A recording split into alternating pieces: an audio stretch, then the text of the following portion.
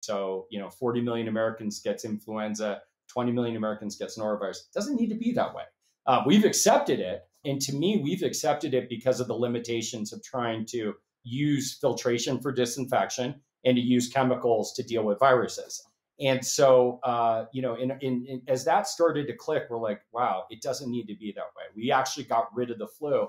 If all we did was go after the flu, so forget COVID, and we obviously focus on that and norovirus, every year, influenza is a top 10 leading killer in the US. It tends to get virally spread through schools, but the people that die are over the age of 65. It's the grandparents.